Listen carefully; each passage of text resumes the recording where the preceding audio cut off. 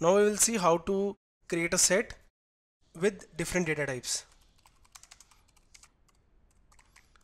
Okay, let me create a set again. So I have created this set again and printed it.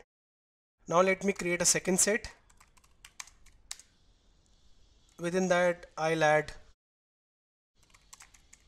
integer values. Okay, I'll print this. Now let me create another set with the boolean values. True, true, false, true, false. Okay, print it, right click, run. Here you can see we created first, second and third. I told you it is unordered, that is the result will be in random order. Now create a new set. We will now create a single set with different data types. Okay, so for that let me first add a string, then let me add a boolean, a number